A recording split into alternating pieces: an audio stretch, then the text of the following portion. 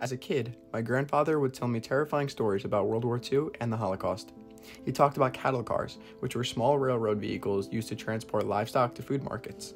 During the Holocaust, German police loaded over 100 Jewish adults into these cars without ventilation, food, or water in an effort to more efficiently transport them to concentration camps.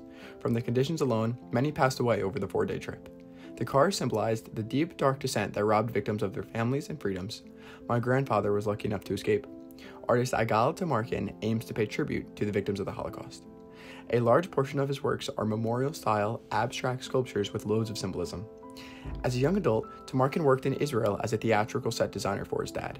It wasn't until he met artist Rudy Lehman that he turned to sculpting.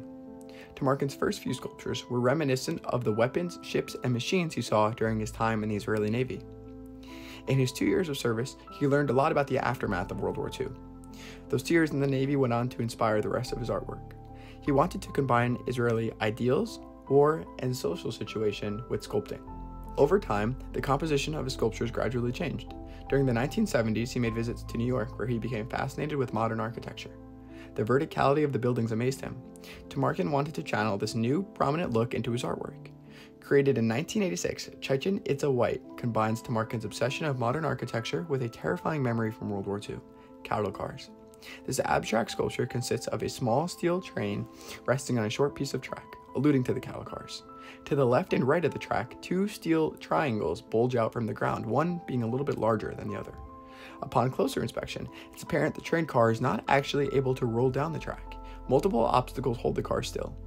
One of which, a steel wire passed through a large ring, gives meaning to the seemingly unrelated name Chichen Itza. Chichen Itza comes from the name of a Mayan archaeological site in Mexico.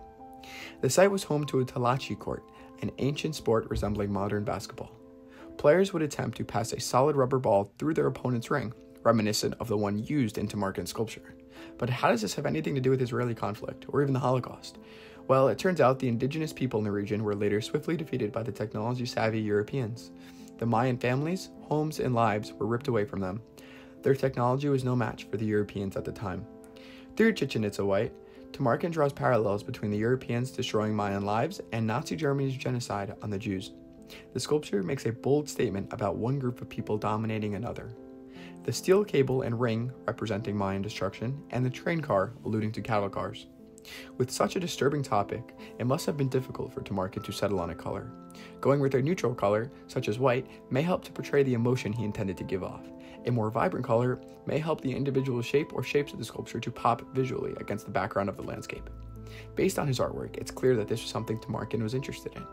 He created copies of many of his sculptures, changing only the color between replicas.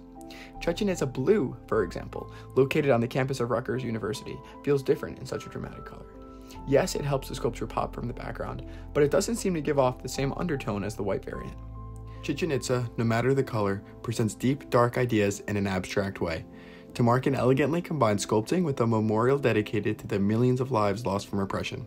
Chichen Itza reminds us of those dark times, so history won't repeat these mistakes again.